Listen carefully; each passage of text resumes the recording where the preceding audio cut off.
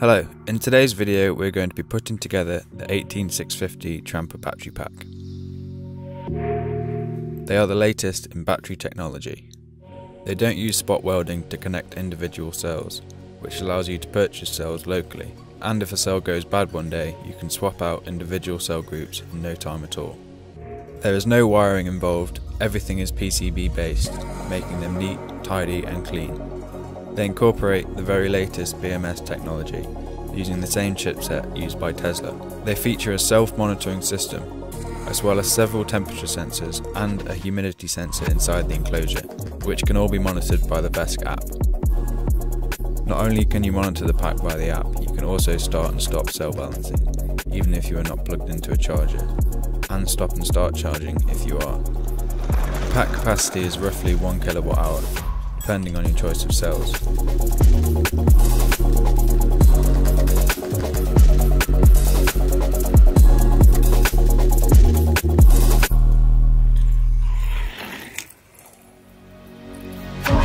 It will take just over an hour and a half to charge to 100% with a 12 amp charger.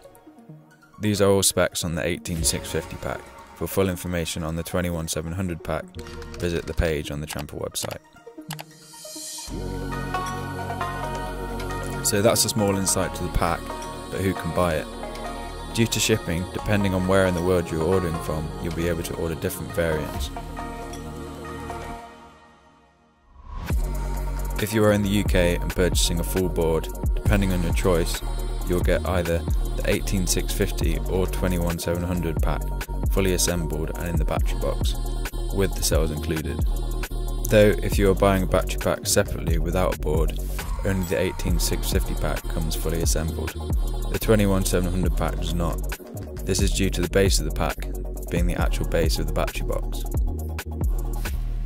These options mentioned are cells included options for the UK customers only.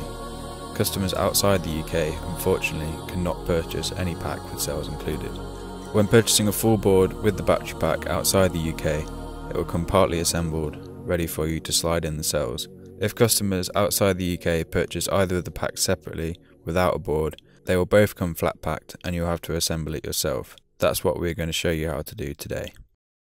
This product must be operated with caution, common sense and in harmony with any regulations in place. Usage requires mechanical and electrical ability and training. Failure to operate the product in a safe and responsible manner could result in injury or damage to the product or other property. Read the entire instruction manual available on the HQ on the website to become familiar with the device and its features before operating.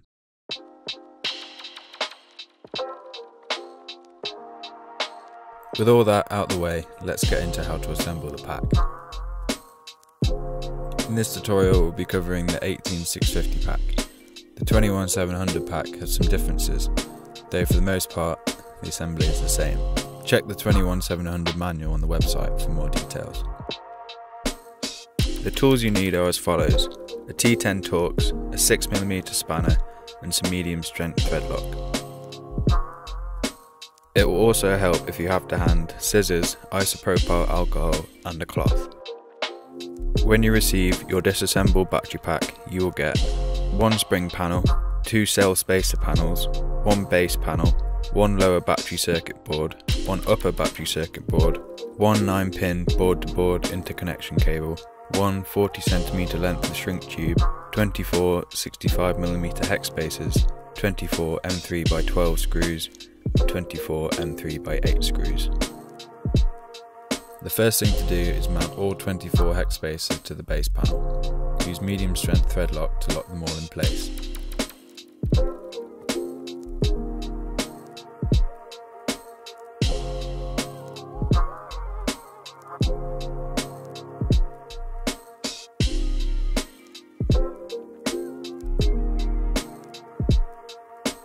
Make sure all the hex spacers are perfectly parallel to the long side of the base panel. Next, slide on the lower circuit board. If it doesn't slide on easily, realign the hex spacers. The lower circuit board must rest totally flat on the base panel. The next step is to clean all the battery contacts with ethanol or isopropyl alcohol. Be careful not to touch them once cleaned. After this, place 10mm long shrink tube spacers onto each corner and one on a central hex spacer.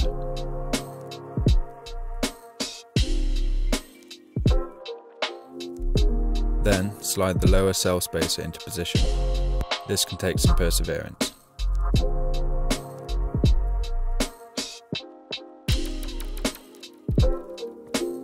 Then slide over 41mm length of shrink tube. These need to be on the same hex spacers as the 10mm shrink tubes before.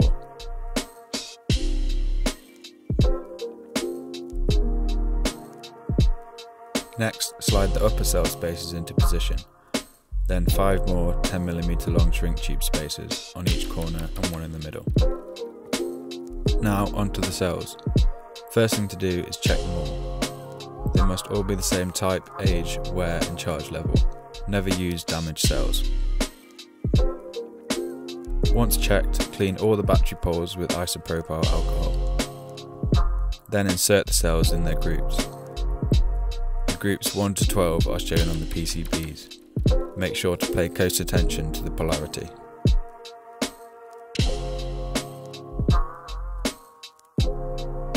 Once they are all in place, double check the polarity by comparing the cells with the upper PCB. Once happy with that, position the upper circuit board and spring panel. Make sure to align the PCB carefully. Do not shift sideways during the assembly. Add the 12mm long screws with thread lock. Tighten carefully until the centre of the spring lowers and the tips bend up slightly.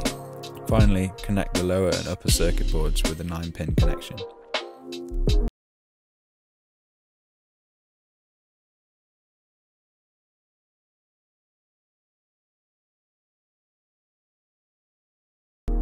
And that's it, the battery pack is now built and ready to be connected up to a VESC and put in a board. For more information, check the battery pack manual on the Trampa website. Any questions, put them in the comments below. Thanks for watching, I'll see you soon.